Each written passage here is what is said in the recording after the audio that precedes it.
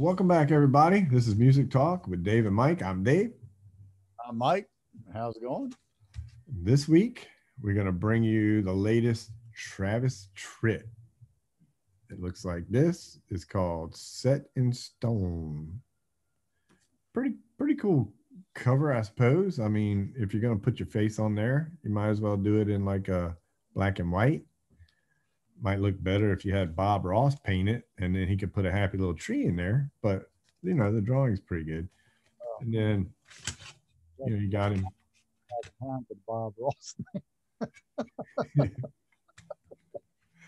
So he's got his picture inside. He's got his picture on the back. It's got the track titles. It's pretty good. You can see it. It's a light on dark, which I like, so it sticks out a little. You got the CD. It's another picture. Usually they stick the same picture. He's actually got a different picture and everything. So that's pretty interesting, I suppose. All sides of Travis Tritt. So yeah, it's not bad. You got, the track listings, got everybody that's played on each song. And then, of course, you got all the words in here and your liner notes and all that. So it's pretty good. This one's produced by Dave Cobb, one of our favorites, or one of my favorites anyway. Seems like, to me, Dave Cobb always seems to put out something good, man. Yep. So I liked it. I thought it was a pretty good CD. I don't know what you think about it, but I was pretty happy with it. I liked it. It was a throwback. To me, it was a throwback. It reminded me a lot of the stuff that I was doing back in the 80s and into the 90s. I loved it. I mean, felt comfortable. And it's like this one review I read, the guy said, yep, it's ought to put the boomers right in the seat. Yeah. Yeah. Well, I mean, we did the Alan Jackson a couple, 3 weeks ago, or whenever it was, and he kind of brought back the old school country, right? And then now we got this Travis Tritt, which to me, he's got some old country in there. He's got the Southern rock. He's even got what they considered new country back in the 90s going on, and I feel like he's bringing he's bridging all that together in this CD. And you're getting a little bit of every kind of country you could ever want on this one. Got that thing happening too, matter of fact, song was it? Is Ghost Town Nation. Mm-hmm. And I mean, I put down there, it's a good blues feel / Hank Jr. Yeah, I have that being as like it reminded me a lot of the 90s, 2000s country, more of the new country stuff. Of course, it had all the cliches of every country song you could ever, fish in, pickup trucks, all that stuff. Yeah. So, but yeah, I mean, you're going to get that. So we'll go run through the tracks real quick. Number one, we got Stand Your Ground, which was actually, it's pretty funny because he wrote that off of a quote that Waylon Jennings gave to him one day. I don't know if you know the story behind that. I read something. I don't know the whole story. Yeah. Well, what happened was he started out in the 80s and he did some country stuff, and that's kind of what got him famous. But then he put out an album that had more of a rocking country, like a Southern rock, had a lot of rocking guitar stuff in it, and people were really criticizing him pretty bad. And he was doing a show, and Waylon Jennings was on the bill somewhere, and they all walked out, and Waylon Jennings called him back in, and he says, "Hey man, I've been hearing a lot of the stuff they're talking about you." He said, I just want you to know, don't let it get to you, because they said the same stuff about me and Willie and everybody else that does music. He said, just do your thing. He said, because the people that are criticizing you aren't the ones buying your records. People buying your records are the blue collar guys going out, working hard, buying your CDs. And then he asked him, he says, "Are you selling records?" And Travis Tritt said, "Yeah." He said, "Are you getting people to come to your shows?" He said, "Yeah, I'm selling out." He said, "Well, then don't worry about what they say, because those are the people you're playing for." He said, "Just stand your ground and play what you want to play." And that's basically what this song's about, standing his ground, playing what he wants to play, whether you like it or not. That's him. So. Yeah. Well, I mean, It's just like what we were talking about earlier about our little YouTube thing here Mhm. and comments that are made. You just read the comment and walk away. Yeah, shrug them off. If it's something that tickles your fancy, go ahead and reply. You know, Yeah.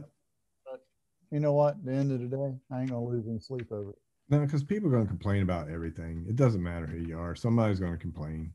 But Yep. with this song here, it did remind me a lot of Southern rock. I like the dual guitar work going on because you had harmonies and one, two different guitars in each ear. And I thought that was pretty cool. I really liked the first song.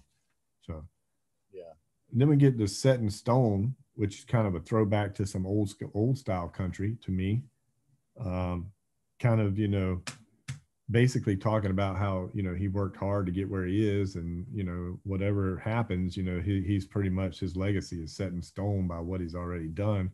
And basically what that to me means is, a hardworking man, you do what you got to do, then once you go, you're going to pass that legacy down to the next hardworking man and the next hardworking man. So you're pretty much setting it in stone. You know Well, what I mean? I wrote it down as a good ballad Mm-hmm. and good lyrics. The lyrics are very easy to follow, and Yeah. whether it be about his legacy or anybody's story. I mean, but Right. that's the whole thing. It tells a story, and that you can relate to very easy. And I liked it. I mean, Yeah. first I was, thinking about. Now I don't know what the lineup is on what you've got as far as song list, but what I came up with was number one was "Smoke in a Bar," and Yeah. then No, that's, yeah. Smoking a bar is the fourth one. "Set in Stone." Yeah. Yeah, see, I guess this is the LP version or something. I don't know. I don't Uh, know. Like I say, I first when I clicked on the album, it started off as "Stand Your Ground," but right. Yeah. then So the first track should be Stand Your Ground. Second one is Set in Stone. And then the third one is Ghost Town Nation. okay, yeah, And that's the one you were just talking about, with the you said it sounded like Hank yeah, Jr., right? it was a good blues feel to it, and it also had that Hank Jr. Uh, uh, angle to it No, too. this is one of the songs that he didn't even write. This was something like Aaron Raiders and J.B. Strauss wrote this. So Right. possible they might have worked with some of Hank stuff too. I mean, but I like the song. It's got a really cool video to it as well. And to me, it was definitely what you would call the 90s new country, is what I got out of it. Had all the cliches, but it was a good song. And then the fourth song we come up with is Smoking a Bar, Yeah, which, just by the way, I know this has nothing to do with the song, but man, I was so happy when they stopped smoking in bars because I got tired of bringing my equipment home and it's smelling like smoke for days in the house just from amps. you won't ever get rid of that smoke. No. Well, that's why I got new amps. I've, I've gone around some classic amps, and I tell you right now, they smell just as bad today as they did back in the day. Yeah, and it takes you back to the days when they were smoking in bars, right? I That's mean, why back in the day I hardly cleaned my equipment. It didn't do any good because one night in the bar, especially at the Green Wheel, yeah, I mean, right. we're right. What they had a smoke eater in there. It's right above our head on the stage. It's like, Well, if you look at this bass right here behind me, it's really white, but all that's nicotine that's making it yellow. That's from all the years of playing in bars. It does that to your guitars. No, I'm just kidding. But anyway, smoking a bar, I thought it was pretty cool. Kind of had an idea of like, the world, it's moving so fast. He wants to slow it down. You know, right. things going a little too far. I wish I could go back to simpler times, like the days when you could smoke in a bar. Basically, is what he's saying. Yeah, he's just trying to date it, and Right. I wish he'd have had another reference besides smoking the bar. I mean, Yeah, I know. I kind of thought the same thing. you You know, know, but but it goes back to what musicians dealt with back then. I mean, that's what we dealt with. So I changed on stage at times, so yeah, I got yep, a lot of talk. right. So then we get to number 5, and that is "Leave This World." And to me, this is a song that sounds like something. And I had a hard time figuring it out, but I felt like it kind of had a Kenny Rogers feel about it, but it had that old style. I Well, don't know. It had that old style sound that, it's very familiar song, and had a it's Marty sad. had a Marty Robbins flair to it, Yeah. with a little bit of that Spanish gut string guitar Yep. happening, you Yep. know. And I don't know. I just thought it was a great ballad. I It really did. was. I Yep. thought it. I thought it really, really touched on an era in country music which takes you back to the '60s. Yeah. Yep. And, you know, uh, that's And an that's era that should not be forgotten. Yeah. And the thing too, I mean, that sound that he got out of that, and that's a typical Dave Cobb, man, to me, because Dave Cobb has a way of making stuff sound authentically older than what it really is, you know? And I actually read some stuff where people were giving Dave Cobb crap about that everything he does sounds like it's in an echo chamber or something, which, I saw that. which Yeah. totally is bogus to me. I like what Dave Cobb does. I think Dave takes and leaves little mistakes in there because it's authentic. I Well, like what he's done with just about everybody that I've listened to. the You know, reason why people are saying those things, and I don't know, I need to dig into Dave Cobb, but I got a feeling you're going to find out he's mixing an analog and a digital world. I'm It's sure he is. a hybrid. It's a hybrid mix, Yeah, and these people that are bitching about it, they can't do it. no. They don't have These experience to do it, well, the and same people that are complaining about it are the same people that are listening to all this Pro Tools crap that they right, get, you right, know. So yeah. So anyway, I just think Dave Cobb did an excellent job of making that one sound like it was from the 60s, right. you know. So and then we get to number 6, and that's They Don't Make Them Like That No More. And to me, I mean, that's the new country for sure. You got that new country southern rock flavor going. Basically he's comparing They Don't Make Them Like That Anymore to the same thing. That's the same thing we would sit around and say all the time. It's like, man, they don't make a car like that anymore, or man, you need to get you a girl like that because they don't make them like that anymore. Right, Same, right. and then it ends up talking about music, and this is what we talk about every week. They don't make music like they made before. They just don't make it like that no more. So, Yeah. so it's pretty cool. I kind of touched me a little bit because it went from the cars, girls, music. It's something that we sit around and talk about every day. You Yeah. know, Yeah. Well, the biggest thing that I love about this album is I could see walking into a blues bar, for example, and pulling any of these songs up. mm-hmm. And in the beginning, staying right straight to the arrangement and open it up and then just let it go.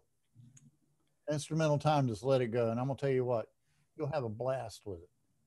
Well, There's not too many songs today in popular music that you could do that with. and the thing too about Travis Tritt, that I mean, he comes from a background. I mean, he's talking. You're talking about Ray Charles, Little Richard, blues greats, rock greats, southern rock greats. I mean, this is what he's formed his sound on. Yep. And you Yep. hear all those elements in all these songs. So, you know, you're right. You could play these songs pretty much in any bar, Yeah. you know? Good. So, Good. so we get to number 7, and this is another, it's got that other older country sound, another slow one. It's called Better Off Dead, which is basically, it's a guy wallowing around in his misery, Right. and then he decides, he'd be better off dead. But then he goes and he looks at his daughter, and, he's like, well, maybe, my life ain't as bad as I thought it was, and I have something to live for, the typical story. You know what I'm saying? So, and then we get to number 8, and that's Southern Man.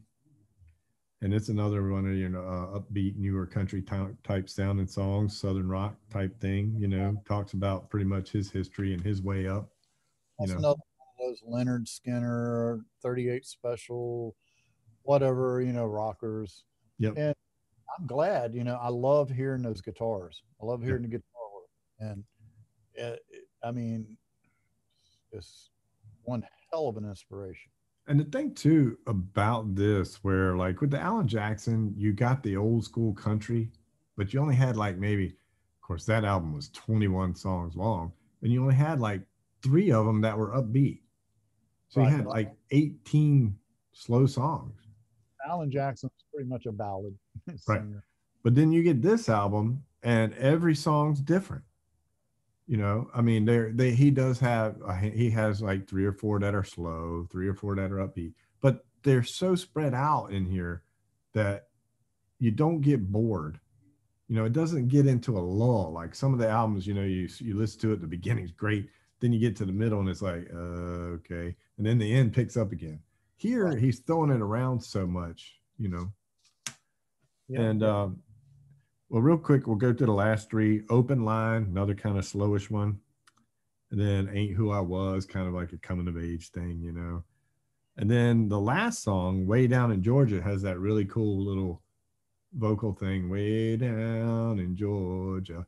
It's One got thing I will say about this song, well, I got a few things, but the word Georgia is like the perfect word because you can stretch that word out to match any measure you want, right? Or you can make it short. So if you need a real quick word, you can say, I'm going down to Georgia. But if you need a longer one, you say, I'm going down to Georgia or Georgia. You know, I mean, that word can be stretched to match any line of any song. Just listen to Ray Charles. Right. Georgia. Yeah. And he sings it 6 different ways, right? In that song. Here's the thing about that song, though. To me, I love the song. I love the feel of the song and everything. Yep. A little confusing though, because it's got that swamp Delta blues feel It to it. does. I know. We're Not from Georgia. not talking about Louisiana. Not talking about the Delta in Mississippi. We're talking about Georgia here. So Right. I'm thinking it was a little mixed iteration there. You know, I mean, It was. And you know, I have written down that it has a tropical feel about it. It's something like you sit at a tiki bar almost and you right. can hear that, right? But then they're talking about Georgia, which doesn't, you know, like you're saying, there's no Louisiana, no tiki bar thing that I associate with Georgia. I don't see myself sitting on Bourbon Street drinking a shot of whiskey and chasing it with a beer, listening to a song talking about Georgia. Right. But the one thing I give him in this song is he talks a lot, he pays homage to a lot of Georgia musicians. Yes, he You does. know, so it talks about what, you know, the people that come up from the Georgia clay. Which, which you know, you could. Oh gosh, you could take it down to Muscle Shoals. Mm-hmm. I mean, if you want to kind of twist it in that direction, okay. I mean, I can accept that. You know, but to me, right off the bat, I was like, oh, this is a Delta blues. You know, I mean, this is Yeah. got Yeah. that Delta blues happening. Even had the you could hear the choir in the background singing Way Down in Georgia. You know what I mean? I mean, Right. you could have really, if you wanted to do the Muscle Shoals effect to this, you could have really pumped this one up. Oh But yeah. I mean, I just kind of like the way he was kind of referencing, you know, Ray Charles and Gladys Knight and even Scarlett O'Hara. You know, I mean, he's just kind of giving you a little Georgia history, Yeah, even yeah. though it's a calypso beat. Kind kind of calypso. Yep, yep, yep. Or whatever you want to call it, you know, No, whatever tropical tree you want to be under. got to you got to stand up and pay attention to just in the concept of the whole idea of the album. 14 years since he had released an album. Yeah. And you know what? Here's the thing. These older stars from yesteryear are coming back, putting their stamp out there again. Yeah. Because somebody needs to center the music, especially the music out of Nashville. Well, what he said too was that, you know, country music, and he wasn't putting the new music down. He was just saying that it doesn't have the stories that it used to have. And he was focusing on writing stories on this one. And I think he captured that pretty well. Another thing I want to say, and I'm pretty sure you're going to agree with me on this. You know, last week we had an issue. Who did we do last week? That was Mammoth, Wolfgang Van Halen, right? Yeah. And what was the one thing that bothered you about the drums on that? They all sounded the same. Okay, now on this album, what can you say? What I can say is I heard a change in sound on practically every song. Every song. I mean, And there it was different snare sounds. wasn't triggers, it was different drums. I feel like there's probably at least five shuffles on this album, Yeah. Mhm. you know? And every drum, every song sounded different. And I have that written here because I wanted to make a point of when you do a record, this is what you want to do to the drums. Yeah. You want them to sound the way the song is. You When you don't go, want the sound of every song. Every song has the same drum sound. This one, the drums match the song. and I wish live performing drummers, which is something that I've been thinking about doing. Now I'm not talking about bar drummers. I'm talking about drummers on main stages, opening shows or the main act, carrying more than one snare and having it set up. Yeah, There's no yeah. excuse for not doing it. You And if you look you look at people like Vinny, right? yeah, look at Vinny Colaiuta, look at Steve Smith. They Steve Smith got more than one. will have three snare drums sitting up there on stage with a hand electronic rolling. Yeah, yeah. And I'm sorry, these are people that are just like a guitar player and can sit there and flip a toggle switch and get a different sound out of their guitar, Mm-hmm. just like that. That's what they're looking at doing with the drums. Yeah. And there's no excuse. There's no excuse at all. And I'm sorry if people did not like our comments about what was going on Mammoth. I don't know. Let me It's tell you something. it's my take, and you can take it to the bank. That drum sound was the same on every song. The only thing they did is add a little reverb on one of them. Yeah, I know. And really, to be honest with you, there was more likes than dislikes. So whatever, you know. Right. But Yeah. anyway, so yeah, I just wanted to point that out that this is what you're supposed to do. You're supposed to make things sound like the song needs, not everything sound the same on every song. You need to make the stuff sound like what the song calls for. Like you're saying, you don't play a Les Paul in every song. No. You know, sometimes you need that Strat sound. Sometimes you need that Telecaster. You know, there are guitars that can get away with it, but generally when these guys are playing these songs, they play the instrument that matches the song sound, Exactly. not Yep. not the same crap on everyone. And that's a problem you have when you have one guy doing everything. Well, yeah, and it also sounds so sterile. Mm-hmm. No It's feeling. like, hey, I sat in my bedroom and I did these drum tracks and I laid the bass lines down. So now I'm gonna go to the studio, enhance the sound with a guitar and possibly a keyboard sound, Yep. and then let the producer and engineers do what they want to do. Yep. And there you go. And and this is where you get the magic of a Dave Cobb. Yep. Exactly. But that's caring about your music. Right. You want to put the effort into making things sound a little different. That's Mm-hmm. why I've spent so much time with my cymbals. I've been collecting and mixing and whatever, trying to get the right cymbal thing. And I think I've got the right thing right now. Mm-hmm. I've got a crash ride. I have a ride. I have two crashes. I have my china. I have my splash. I have my hi hats. And I think that I can cover any basic sound that I need to cover with that setup. I want to go heavy metal. Well, Right. I can do it. Mm-hmm. I want to go swing, country swing. Yeah. Well, I can use my crash ride for my ride and use my light crashes, you know, and forget about my big 21-inch ride. But see, but you're also doing this at more of a live situation where you don't have the benefit of, all right, we're going to record this song, I'm going to use this stuff. Right. And then next time I'm going to come in, we're going to do this song, we're going to use this stuff.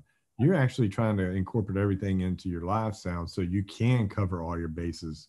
Exactly. So, and doing that, in fact, you're actually playing to the sound of the song.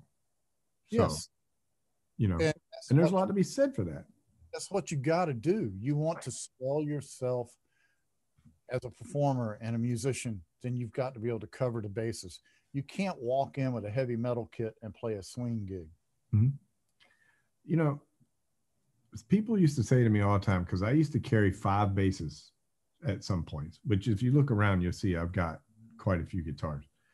I don't have them because I like them. I mean, I do like them, don't get me wrong, but they're for a purpose.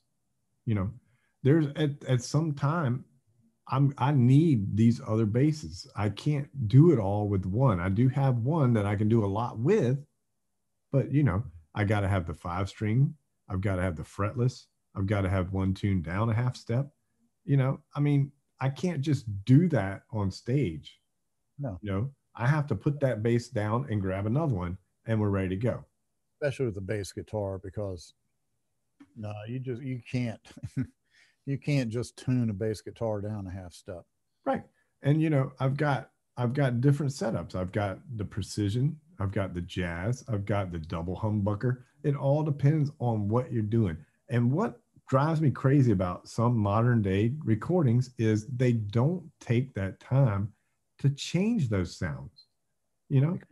And again, that's what I go back to say, Dave Cobb's magic, because he can get that essence out of these people when he records this stuff like no one can, you know. Well, there are nuances too, and I'll get people like Dave Cobb, and I'll tell you Chip Young, for example. When we were indirectly working with him, I say indirectly, I mean he came out and heard us several times, Mm-hmm. handling Donna, and I figured out so many things on how to do different things as far as, all right, playing drums and doing sound. Mm-hmm. And there are things that you can do in a live situation to where, for example, and this might be getting above people's heads a little bit, but run the vocal dry through a channel. You come out of that channel effects wise, put it into a delay, feed that back into another channel, and add the reverb. So what you get is a pop. Well, what happens there, what you're explaining is exactly what Eddie Van Halen used to do. Yes, an envelope filter is basically what it is. See, if you ever listen to old records and one side you don't hear anything out of but reverb, Right. it's exactly what they're doing is they're looping it around. You're getting the guitar over here and your reverb over here, and you're mixing it together and you're getting this sound. Yes. And that's all about good production. That's all about good mixing, you know, and a lot of music lacks that these days. So there's a handful that can still do it. So anyway, let me get back to this real quick because I know we are going on a tangent. There's one more thing I wanted to say about Travis Tritt that I didn't realize until I saw him talk about it. Did you know that Travis Tritt is responsible for getting the Eagles back together? I heard something about that, something along those lines. Yeah. Well, here's the story. They were doing a tribute album, a country tribute album to the Eagles. Eagles. Yeah. And they had a bunch of people on there, different people. It wasn't the Eagles, it was just someone else, and they were all doing it. Well, anyway, they called Travis Tritt and they asked him to come in. And he said, yeah, I'll do a song. So he goes in there and they said, well, what song do you want to do? So he names one. They're like, nah, we already got him doing that one. He said, well, how about this one? He's like, we already got that one. And he said, well, this, I think he said his lawyer told him, hey, why don't you do Take It Easy? That was their first hit. He's like, all right, let's do Take It Easy. So they did the song, and then they called him up and they said, we're going to use your song for the first single, and we want to do a video. What do you want to do in the video? And he's like, I don't know. He said, why don't we just get all the Eagles back together and just do a video with them? And they're like, well, let's see what happens. So he calls Glenn Fry up and he's like, hey, we're going to do this song, as the first single. And we're wondering if you'd be interested in maybe coming in on the video. We're going to try to get all the Eagles in. And he's like, okay, well, if Don will do it, I'll do it. So then they said, okay. So they called Don. They didn't tell Don that they asked Glenn. They told Don that they called him first because they didn't want it to be an issue. Right? You know how they are. Yeah. So Don says, all right, well, I'll do it if Glenn does it. And he's like, all right, well, we'll contact Glenn, right? So now they got him. Then they get the rest of them and they do the video and they're all just sitting around and they're playing pool in the video and walking around and, just looking cool. But then at the end of the shoot, they had a bunch of instruments set up, live instruments. And I mean, you had Joe Walsh, Don Felder, Timothy B. Smith, Glenn Fry, and Don Henley. And he said they got up there, and then Travis Tritt started playing Rocky Mountain Way. You know, Joe's going to jump in.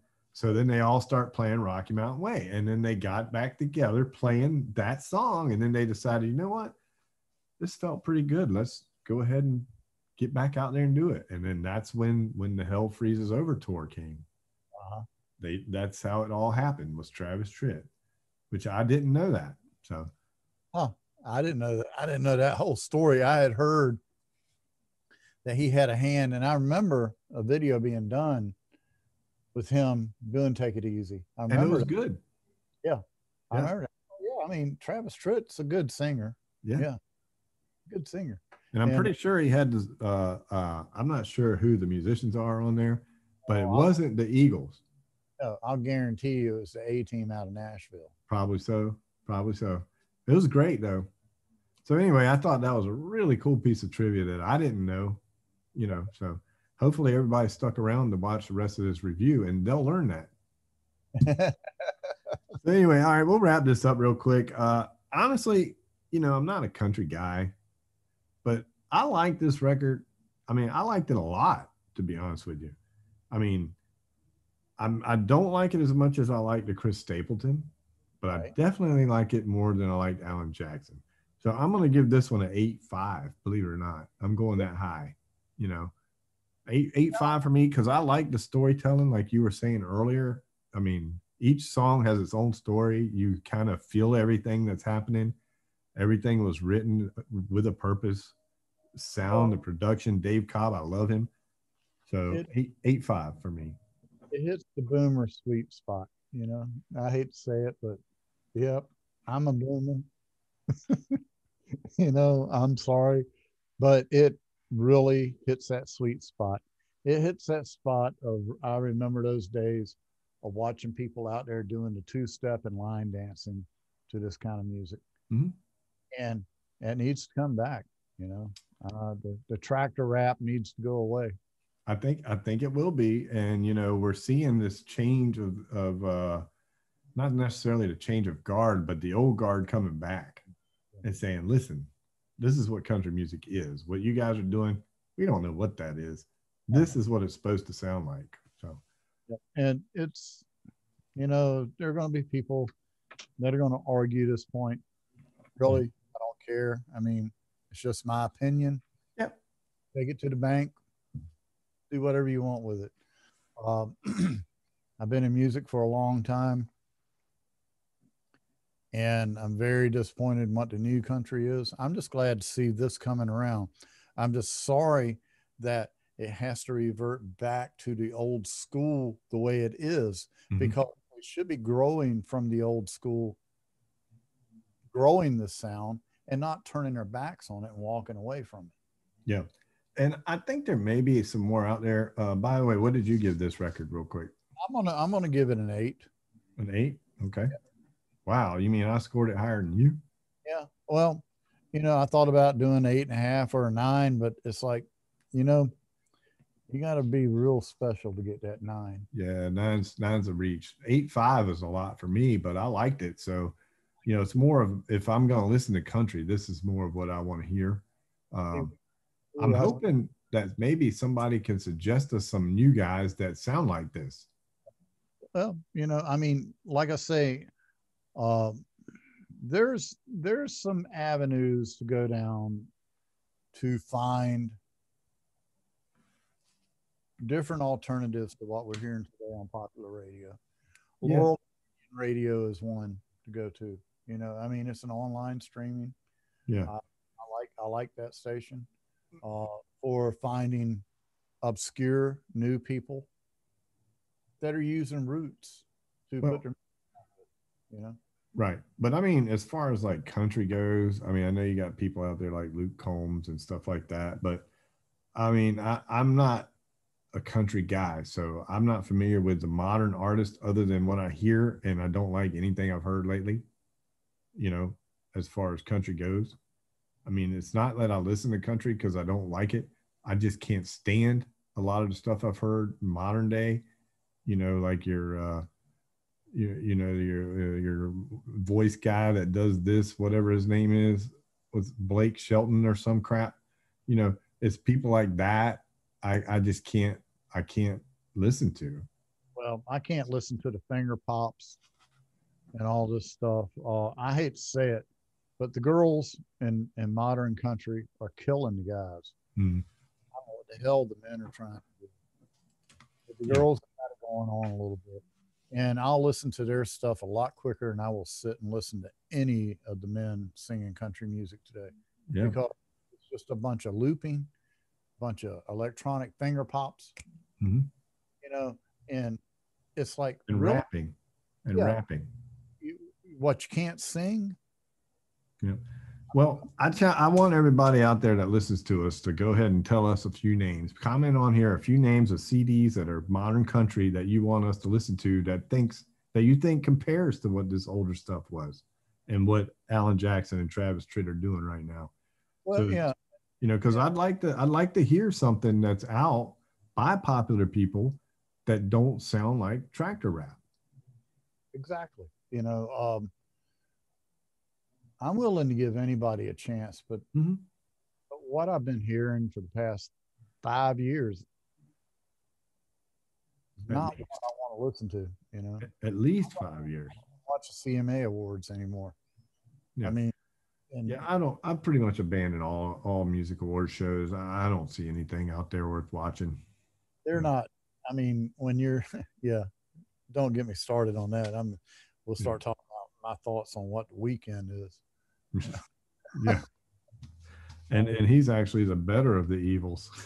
Yeah, I don't know. But anyway, all right, we'll wrap this up. All right, Travis Tritt, Set in Stone. I dig it. Mike likes it. If you're a traditional and newer country guy, Double thumbs up. it's a good one, man. It's a good one. I gave it 8.5. Mike gave it 8.0. Maybe next week we'll do a bluegrass one. Until then, though, I want everybody to be safe out there. That's right. And just listen to the music and peace out.